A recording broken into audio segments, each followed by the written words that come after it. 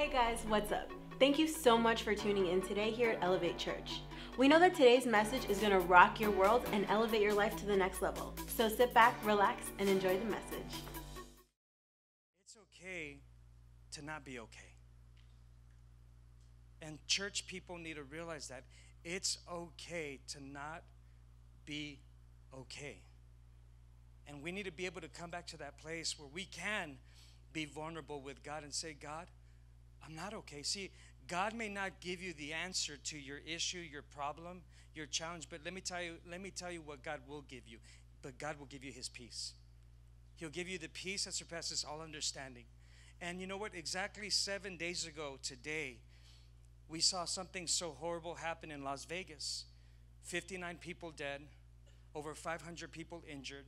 And it just seems like the gap keeps getting shorter and shorter in the things that we're seeing. I mean, if you just take 2017, if you guys can put my 2017 slide. Look, this is April through October. Look at the gap. April. Mudslides like killed 200 people in Colombia. Violent protests erupt in Brazil, resulting in government offices, businesses being shut down for the first time in 21 years. Here's May. ISIS shoots and kills 37 Iraqi refugees, and in Syria, injuring over 100 people. Suicide car bombing in Afghanistan kills 9 and injures 28. Denver hailstorm was one of the costliest disasters, causing over $2.1 billion in damages. June, 5 people are shot and killed in Orlando, Florida, before the gunman shoots himself. Forest fires in Portugal kill at least 60 people. Landslide in China buries over 100 people and leaves at least 100 people dead. July, flash flood in Arizona, swimming hole leaves 9 dead. 14 wildfires sweep across California, Arizona, New Mexico, Canada, and over 8,000 people are now homeless. Greece experiences massive earthquake, injuring 200 people and killing 2. August, Hurricane Harvey hits Texas, leaving thousands of homes destroyed and people homeless. Floods claim 800 lives in India, Nepal, and Bangladesh. Typhoon Hado kills 12 in Macau and southern China. Scientists are perplexed at wildfires as they burn for 2 weeks straight in Greenland. Now, mind you, Greenland is Iceland, basically. And for 2 weeks, amongst ice, a fire burns strong. And then you have Charlottesville protest ends in deadly violent riots. September, 8.1 earthquake strikes Oaxaca, Mexico. Storm Hurricane Irma hits Florida. Category 4 Hurricane Jose touches down in the Caribbean. Nuclear tensions between North Korea rise. Mass shooting in Plano, Texas leaves 9 dead. Mexico hit with second earthquake, 7.1. Famine sweeps across India and grows to 90% scarcity of food in Venezuela.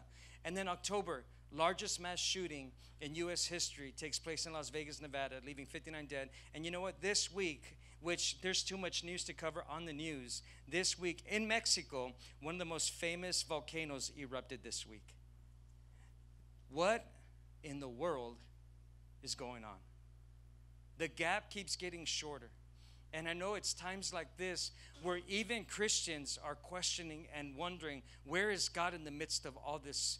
Where is God? Why is God allowing all this to happen? And these are real questions that real people have. And we have to be the light in the darkest hour. Listen, darkness is getting darker, but what's awesome is when you go into a room that's super dark, if there's even just an inch of light, man, that light will be so much brighter than that darkness. And that's what God wants. He wants the church to be awakened and for us to be the light in this time that we're living in. Because the times we're living in, man, they're very uncertain. I was telling people on Wednesday night, you know what? There are people that are gripped with fear and they're just constantly afraid of, man, I wonder what's going to happen next. Let me tell you something. The day you were born, it was uncertain. And you have to get that revelation. But one thing I do know, and it's something awesome that God said to us, and it's found in Isaiah 43, verse 2 and 3. Look at this. He said, don't be what? And that's so hard to do, but easy to say to someone. Don't be afraid. On Wednesday night, we had people that were at the Las Vegas shooting during the concert, and you know what? It was challenging because a couple was sitting in our church, and you know what? when the worship started, you would think church is a place where you can just enjoy worship and experience God's presence. But to them, let me tell you something, to them, they said, you know what, it's hard because we heard gunshots and people being killed during a time of music. And then our first place that we come to is your church, and we're hearing music, and all we can do is remember the gunshots. People are gripped with fear, but God comes with a response in these last days, in these end times. And let me tell you something, we are definitely not seeing the last of anything. And that's not to instill fear, it's just to bring some understanding. It's for us to realize that, wait a minute, but God has a bigger plan. Yes, there's an enemy, but let me tell you something. God is much more powerful than anything that the enemy brings upon any person. God is stronger. He says, don't be afraid. I've redeemed you. I've called your name. You're mine. When you're in over your head, I'll be there with you. When you're in rough waters, you will not go down. When you're between a rock and a hard place, it won't be a dead end. Why? Because I'm your God. I'm your personal God, the Holy of Israel, your Savior. I paid a huge price for you. All of Egypt, that's how much you mean to me. That's how much I love you. I'd sell off the whole world to get you back. I'd even trade the creation just for you. That's the kind of love that God has for you and I. And it's times like this where you and I need to be the kind of people that are not instilling fear and saying, oh my God, man, you better get it right, because if you don't, you're going to hell. That's not the message that God wants us to bring. God wants us to bring a message of hope. God wants us to bring a message of love, because the last time I read the Bible, it says that love casts out all fear. The love of God will cast out any fear in any home, in any life, and any child. God wants us to be the greatest love vessels for Him at this hour, as people are hurting, as people are at this place of just questioning. You know what? At some point, you and I have to draw a line in the sand, and we have to say it. We have to prophesy it out of our mouth and say, you know what, fear? You are not going to win this day any longer, because God is with me. Got to draw a line in the sand. Fear will not win the day. Fear will not win the day. Doubt will not win the day. It's not going to win this day. Today, I'm declaring in Jesus' name that God is with me no matter what I face. And maybe some of you, you're facing something right now. When that tragedy happened in Las Vegas, it was like one big box, and everybody was just trapped in a box. As bullets were just flying, people were in this box. People were trying to jump over gates, etc., etc. It was just a box. Now listen, maybe you weren't there. Maybe you've never been shot at. But let me tell you something. But I'm sure Satan has taken some shots at you. I'm sure that you are sitting here today by the grace of God, and you're still alive. By the grace of God, and that you have a special gift inside of you, and it's called life. And we can't waste this life. We can't just waste life just kind of living without an aim, living just kind of aimlessly. No, we have to live with intention. We have to live knowing that God has a purpose. God has designed me to do something unique and special for Him. I can't just sit back and just allow myself to get numb. Who said that this is normal? The world has, now that we're seeing this, get ready, because you know what's going to happen now? Men's hearts are going to grow cold. You know why? Because it's constant. It's constantly happening. And when something constantly happens, you know what happens to people? They stop feeling. They become numb, and it just becomes normal. Who said that it's okay to be normal? God doesn't want us to be normal. God wants us to stand out and be unique. God wants us to be the church. God wants us to rise. This is the greatest opportunity for you and I to be the church that actually wakes up and rises and says, no, you know what? I'm not just going to sit back and just be numb and act like this isn't happening. No, it's happening in our world. And it hit our backyard now, Las Vegas. It hit Elevate Church. One of our faithful volunteers was at the concert when it all went down. And many of us can remember things in our world that took place. For example, if I say 9/11, how many could remember what you were doing at the very hour when those planes crashed into the Twin Towers? How many remember what you were doing? Look around you. Keep your hands up, please. Look around you. We all remember what we were doing. what happens? You know what the enemy likes to do? He likes to put a mark in your life of fear and say, that's what I did. Las Vegas, I can remember, I know exactly what I was doing. You know why? Because our faithful, wonderful volunteer who was there called at that hour and said, this is what just happened. This is what just took place. And sure enough, man, I can remember exactly what I was doing when the news of the Las Vegas shooting came on. I know exactly why. It was harsh. It was evil. It was dark. But listen, but more and more, I'm just seeing Christians kind of like, it's like kind of like they care, but they don't care.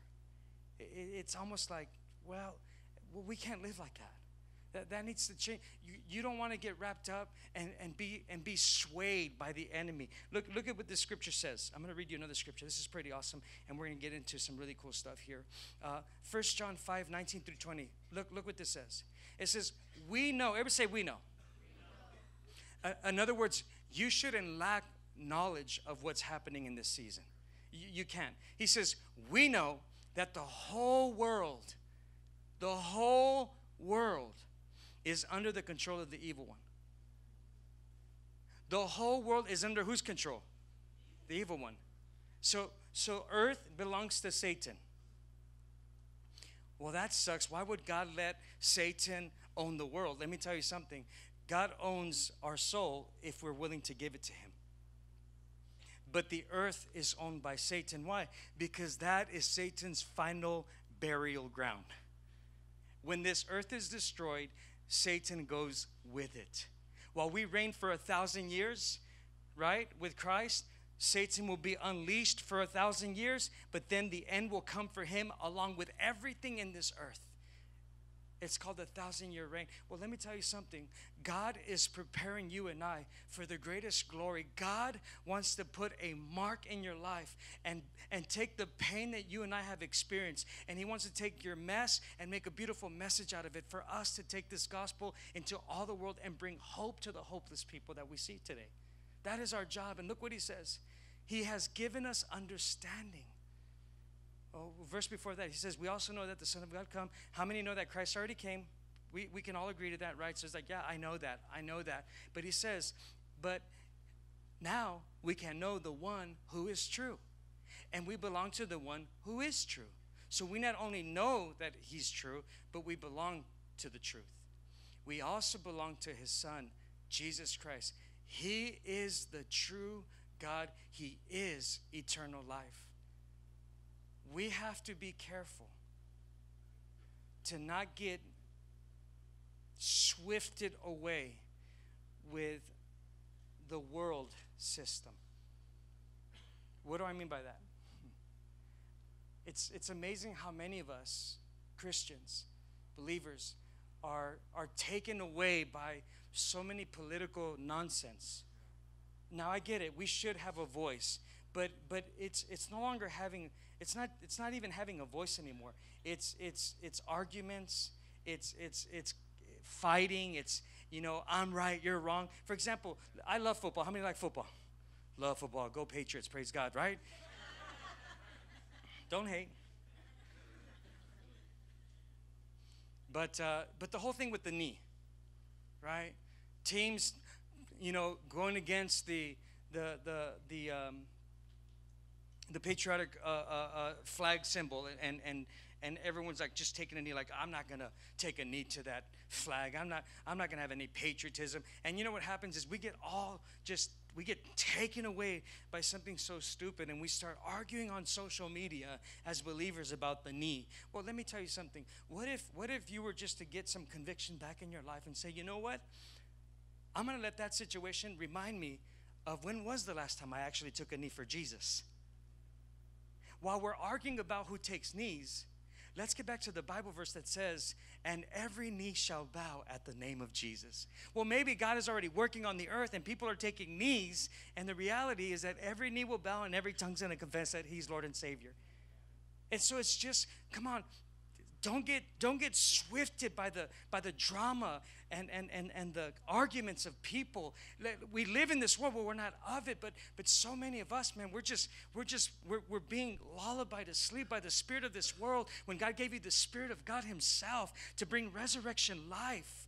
The Holy Spirit was given so that you would go. He wasn't given just so that you and I can go to church and sing songs. That's not the purpose of the Holy Spirit.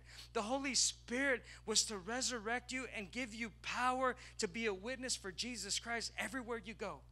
Everywhere. Everywhere. Look at this. This is awesome. I'm almost done. We're going to get into this.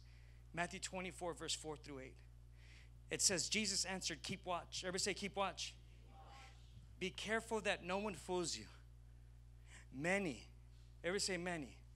Okay, this includes you and I, okay, if we're not careful. Many will come in my name. They will claim I am the Christ. Look, those are times that are coming. He says they will claim I am the Christ. They will fool many people. You will hear about wars. You will also hear about people talking about future wars. Don't be alarmed. Look at this. So he's saying, hey, listen, this verse isn't to instill fear. This is just to tell you what's up. I'm trying to give you the 411. I'm trying to give you the information. I want you to understand the times that you're living in. But he's saying, but don't be alarmed. And that's kind of interesting. How do you not get alarmed when you're hearing things like 59 people being killed in Las Vegas? But God is saying, hey, listen, don't be alarmed. Don't be alarmed.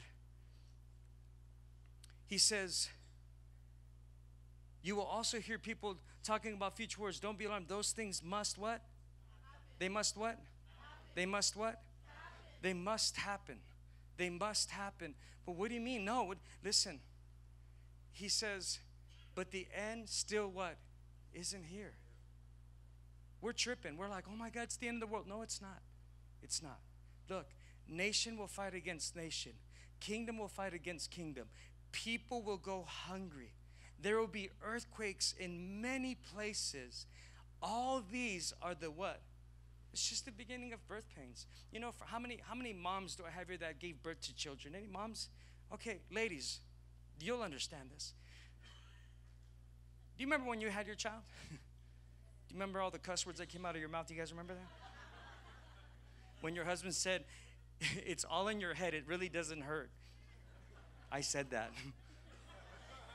I'm like, it's all in your head. It just get power over your thoughts. Like, oh, you don't even want to know what she said. But the reality is this, is that what we're experiencing on this earth are just contractions of sin. They're just the signs of the times we're living in. But it's not yet. So what is God saying to us? He's saying, hey, listen, church, I'm telling you this, not to instill you, but I'm telling you this so that you're not afraid when it comes. So that you're not alarmed by this, but that you actually have an answer for all this, and that you can actually bring hope to people and say, hey, listen, I know we're experiencing all this trauma, because the last thing you want to do as a person is act like this is not happening. You don't want to deny the fact that this world is in turmoil. You want to be able to say, you know what, you're right, this world is a mess, but there's a God who has a plan for your life. There's a God who loves you. You see, the church better wake up right now. And when I say the church, I mean you. You better wake up. You need to wake up. It's not enough anymore just to be a churchgoer. You need to be engaged. You need to lean forward with God. You have to. Why? Because you know what? You and I will be held accountable with what you did with the gift of this life. Your life is a gift. You being alive here today is a gift from God. You having the ability to breathe, it's a gift. God gave you this gift. Today, you get to sit here today, sir, and you get to be here with your wife, and you get to enjoy a message because God gave you the gift to wake up today. That is awesome. But some of us have lost the idea. We've lost the revelation that, wow, my life is a gift. It's a gift that was given by God to me. And what am I doing with this gift? Am I using this gift for God? Or am I despising the gift? Am I despising the fact that God has placed something inside of me that is to bring value to other people? It's a gift. I'm going to go to Revelations now. I know that's where you can say, uh-oh, Revelations. Look at Revelations chapter 20. I also saw the souls of those whose heads had been cut off because they had given witness for Jesus and because of God's word. So check this out. So John, who is the writer of Revelations, Jesus is allowing him to see things in the prophetic. He began to see things in the vision realm. And John is writing what he's seeing in the spirit. And he sees himself going into heaven, and he's seeing different people who were followers of Jesus Christ, different people who have given their life, who were beheaded. Now listen, no one here needs to be beheaded. You're all good. You can keep your head. Praise God. Tell your neighbor, keep your head. You're good. Yeah. Don't trip. But just stay with me, okay? Please, just don't disconnect. So he's walking into heaven, and he's meeting people that were beheaded for Jesus. You were beheaded. You were beheaded. You were beheaded. And he's like looking, and he's talking for God's word, for the sake of you being a believer that not just knew information, but you lived that information. And so John is like taken back, and it says, and they had not worshiped the beast or his statue. And I know many of us are saying, well, I don't worship the devil. But let me tell you, you don't have to worship the devil to be deceived. You can worship idols and be deceived. You can worship your job and be deceived. You can worship money and be deceived. You can worship your gift, your talent, and be deceived. So it's not necessarily Satan with a pitchfork and some horns. It's what do you worship? What do you get consumed with? You can worship your pain. You can worship your circumstance, where all of a sudden you're looking at your financial problem, and you're literally, without even knowing, you're worshiping the problem, because you're saying that my problem is bigger than my Savior. That's how the cookie crumbles. And so he says, they had not received his mark on their foreheads or heads. In other words, these were Christians that stood up and they said, hell to the no. No. If nobody's going to lift their hands and sing to God, I will. See, these are the times where you got to stand up, and you got to stand out, and you got to step up and be God's man or woman. You have to do it. When no one else wants to sing, when no one else wants to worship, when no one else wants to share their faith, I will. That's what they're saying. They're saying they had not received his mark. They had not received anything the enemy threw at them. They decided, we're not going that route. And so many of us, we experience a little some, and then we become God haters. Like, God, where were you in that situation? No, listen, no matter what the enemy throws at me, I am not going to receive the fact that that is my end. It is not the end for me. It's just the beginning, because God is going to use something with this pain. And they came to life, and they ruled with Christ for 1,000 years. So let me give you an explanation. This is what it looks like. Just picture this so you get a revelation here. Let's say you got arrested, Mario, for stealing a pack of gum. And listen, you're all thieves. We're all thieves. Everyone here has stolen something at some point. Even a pin from your workplace. Sure. Has anyone ever stolen a pin from your workplace? You didn't call it, you call it borrowed. No, you stole it. You didn't bring it back. Don't lie. Don't lie. That's theft. So let's just say you stole a pack of gum, you got arrested for shoplifting, right? And you go into prison, you're being checked in, your thumbprint, everything, right?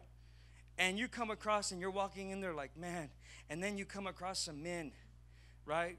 Some big old dudes. And they're talking about how they murdered X amount of people, and they're talking about their robberies, and you're just listening like, dang. And they're talking about all the big stuff they did. And then they look at you like, what you in here for, man? And you're just like, you're embarrassed to say what you're in for. Like, how do you even get in the game with people that are murderers and robbers, and you're a gum stealer? I mean, at least say that you're a gum pusher or something. I don't know. But, like, you got to come up with something. This is what this verse is saying. What are you going to say as a Christian when you get to heaven and you're around men like this, who were beheaded for the gospel of Jesus Christ, men and women who were willing to live out for Jesus, completely, radically, bold, unashamed, unafraid, no longer wondering whether or not they have a true identity in Christ? What are you going to say to those people? Oh yeah, I went to church on Sunday and I sang songs. You don't do that with people that were beheaded. That'll be embarrassing. What am I saying? We need to come to the place where just going to church is not enough. You have to live the word out. You got to live it. You got to live it. Church is where you're equipped. Then you got to do something. Why? Because when we get to heaven, you're going to hear people's testimonies. You're going to hear people's stories. What did you do? Dude, I led my whole staff to Jesus. I left my coworkers. I left half my coworkers to Christ. Those are the stories you want to talk about. Those are the experiences you want to give. And so this is time for us to take it serious and realize that God wants to rule and reign in your life, and that it's no longer okay just to kind of be numb. And you're just kind of living with the motion of life, and just kind of like go to work, have dinner, have some entertainment, and then you do it all over again the next day. And there's where is the mark of Jesus in your life? Where is there a story of Jesus in your life? Are you with me? Last week, we had an amazing person in our church who was at the shooting. And I read a verse in Genesis chapter 50, which I'm going to show you on the screens right now. He says, "You meant evil against me, but God meant it for good in order to bring it about as it is this day, to save many people's lives," or save people alive. I know that every single person here has experienced some form of pain.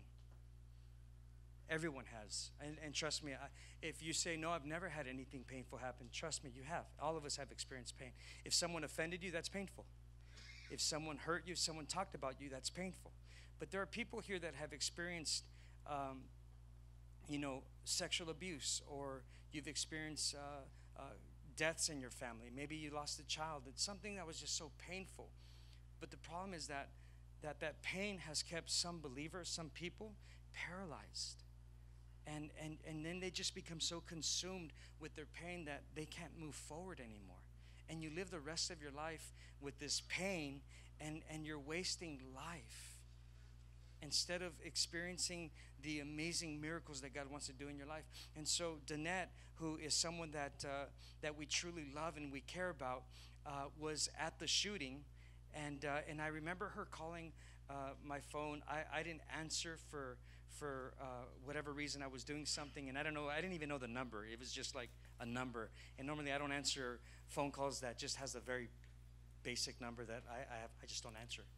And I heard the voicemail, and I can hear the pain in her voice as she's telling me what just took place, as she is there at that moment. And so I called Danette, and we prayed right there in the spot on the phone while you were in Vegas, and she began to share with me her account. But I want to talk with the people through your story, because your pain has now become a message for people that have been traumatized, maybe by something that they experienced in life. Some are even paralyzed. Now I know that you're paralyzed, and we're sensitive about that. I'm always sensitive with you, but there are people that literally have not been able to move anymore. Danette, you were living the life. You're a business owner of your own business. You're an amazing, successful woman. You're a great single mom. Oh my God, you're amazing. Your son Daniel is just ridiculous. Her son, her youth, is the one who brought her to church. Danette was a church hater. She was a God hater. And to see her life the way she is now, it's just like, wow, very profound. But just share with us what happened. How did your day start? Because I think so many of us just talk about the pain, but you had, before that pain, everything was awesome, wonderful. Just share with us. My sister and I, we had planned this trip for a year. We bought the tickets a year ago, and we were so excited. It would be my first country music festival. So this is like a 3-day event. It's just not a concert. I mean, you're there most of the day listening to different artists, and we couldn't have been more excited. And we got somebody to cover us after opening the store, which was great because we didn't even know if we'd be able to go. And my dad got us on this, semi-private jet. I mean, we were going to do it right. Like, we were so excited. And we had spent 2 days there already, and it was awesome. And then the third night, Jason Aldean was closing out the show, and so it was packed. There was about 30,000 there. Yeah, I mean, packed. Everybody was standing at this point. He was performing. He was on his third song, and we heard the first 5 shots. And I knew immediately that it was bad. So I gave my sister that kind of look, And she brushed it off and, oh, stop it, Danette, you know, because I'm that person who's going to worry. And then there was a pause, and then there was 5 more shots. And Jason Aldean kind of, you know, you could tell he was unsure. He kind of was singing, but he wasn't sure. And then at that point, that was when just an unbelievable amount of just rapid fire, bullet after bullet started going. He ran off the stage. Somebody turned off the lights, so everybody knew it was something horrific. And so people started yelling, get down, get down. So my sister gets down on the floor. I just got down like this. Like, that was my first thought, you know. And she was becoming distraught. You know, she started to dial on the phone. Her phone was on the floor, and she's dialing our dad's phone number. And she's sobbing, and she's saying, Dad, they're shooting us. I don't know what to do with Danette. I don't know what to do. And it was that moment that this just unbelievable amount of calmness came over me and peace. And I knew that that was not me. That was the Lord. And I knew it because I'm not a common, cool, you know, person. You got a problem, give it to me. I'm going to worry for you. Like, I'm professional, okay? A professional warrior. I love Yes. it. Not a warrior, but a warrior. Yes. So, you know, I felt that calmness, and as she was crying into the phone, I was still bent over, and I said, everything's going to be okay. Everything is going to be okay because the Lord is with us. And I just knew that. I knew it. I could feel him. And it was very chaotic. I mean, people were trying to run out. We had bought tickets in a special section, so we were in a VIP. We were lifted up to the side of the stage. And it was just chaotic. And so I repeated that to my sister. She eventually pulled me out of the wheelchair onto the ground. And so we're both on the ground, and we managed to get under this. I managed to get under these bleachers. And when you're in this kind of situation, and I mean, the firing was non-stop. It was just, I mean, hundreds and hundreds. And as I got under the bench, you know, you're realizing, I mean, I had what I knew was real.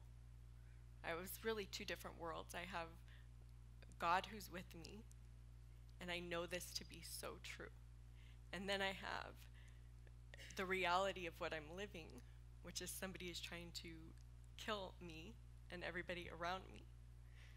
So you're battling these 2. It's a very difficult moment, you know, but you feel God with you. He never left me. But there was a moment when the reality did start to hit me, and I felt like I was vulnerable. My back was not covered. I was almost in the aisleway. And I remember yelling out, like, I need somebody to cover me. Like, let's pull the chairs down, because they were folded up. And then this man, he grabbed my hand. He was underneath the bleachers with me. And he grabbed my hand and he said, we're okay. We're okay. And I looked at him and I said, yes, we are, because God is with us. And he said, yes, he is.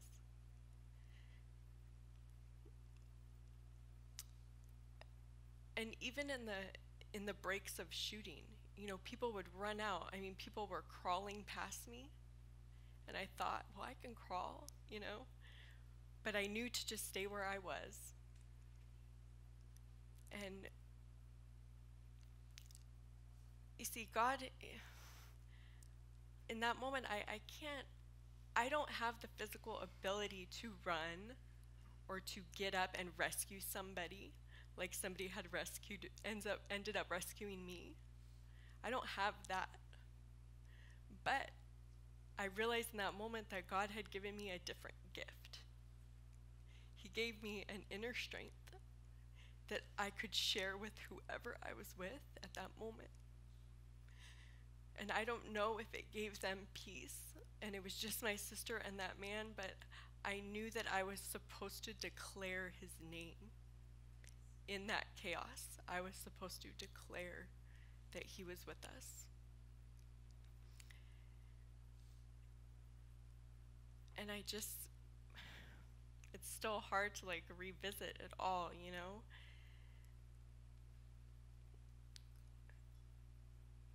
But before we left, you know, before we went on this trip, I had told the girls on the First Impressions team this verse from Hebrews chapter 10.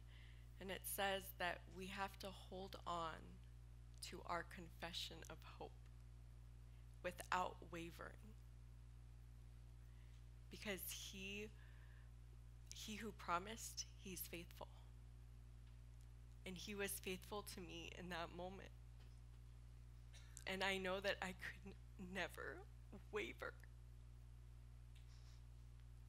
Like everything that I've ever doubted or ever wondered about, even here at Elevate, you know, what can I do here? Can I really give, you know, more to make this place better? Or am I an important part of the prayer team? Should I be doing this? Like any of those questions, we can't do that. We can't doubt. We just have to know what is true. And what is true is the Lord and what he tells us through his word. We have to know that. We have to hold on to it. I love the fact that you're a word woman now, because you went extreme. And you know what? Some of you, you're probably you know, you love God. I'm sure many of you love God. All of you probably love God. But how many know that loving God is the beginning? It's the initial part of starting this walk with God. That's wonderful that you love God because you know he loved you first. But then there's something different when you go from loving God to now living for God. And I know that you're here every week. You volunteer in our greeter ministry, and you're always smiling. But 1 week before you leave, you're encouraging the women in our ministry, and you're telling them, "Hey, listen. Here's a verse I want you guys to remember: is that let's not waver in the hope that was given to us, because he who promises faithful." And not realizing that word was actually the word that was going to get you through your storm, and not wavering in the midst of knowing what's really happening. And I think that's most of our battles. I think all of us here can just be honest that the struggle is real, and the struggle is always the truth of God versus the reality of what we're experiencing, because our reality is much more real than the truth that we hear from God, right? Because this is hearing God is trying to interpret his word by faith and really accepting the fact that word is for me. I'm not going to waver because God is with me. But the reality sets in because now I'm in the storm. Right. And it's that struggle. And I know there's people here that are probably living more in their reality than they're living more for the truth. And God wants to bring us from our reality into his truth, because his truth will always trump any reality you're facing. And I know that Danette, being paralyzed, I love what she said. She said, and it touched me yesterday, like impacted my soul. She said, "You know what, Pastor? I don't have the gift of running, and I didn't have the gift to carry people. But the gift that I did have, I used, and I had the gift of bringing peace to people." And so many of us, we're paralyzed in a different way in life. You're paralyzed with fear. You're paralyzed with doubt. Maybe you're paralyzed with unbelief. Maybe you're paralyzed with just being shell-shocked by the issues you're dealing with in family or your children. Or maybe you've been wavering in your walk with God because the enemy has done a number on you and has put you to sleep, and now you're just numb. Or maybe you're someone that has grown cold in heart because of the constant experiences that you're going through. Listen, a person is not responsible for your heart being well. God is. And so many times we're waiting for people to get it right with you, when in reality, you need to get it right with God. And then God will heal your heart. And God wants to use your pain and he wants to use that pain and he wants to allow it to be a message. Danette's pain now is her message, because what she experienced is real. That was a reality. But God's truth is become now something that she gets to share in how God was with her. You know what I'm saying? It's like the first verse I started reading in Isaiah when he said, "But I'm with you." See, maybe right now you feel like you're between a rock and a hard place. But God says, "But it's not your end." And I don't know where you're at, but God wants to do something inside of you. God wants you to be free from fear, free from doubt. God doesn't want you to be afraid of the times that we're living in. God wants you to have faith in him, that he is with you. He's for you. I believe that this is your hour to really reflect and say, you know what? I'm going to stop allowing my doubts. And I love the fact that you said doubt. At some point, because you've doubted, should I be on this prayer team? Should I be praying for people? And that's what happens to most Christians. They're constantly doubting the fact that God put a gift inside of you. And God wants to use that gift. So please stand to your feet. If today's message impacted you in any way and you want to help us spread the gospel with a financial gift, text the number below. And we know that someone's life will be changed the same way that yours was today.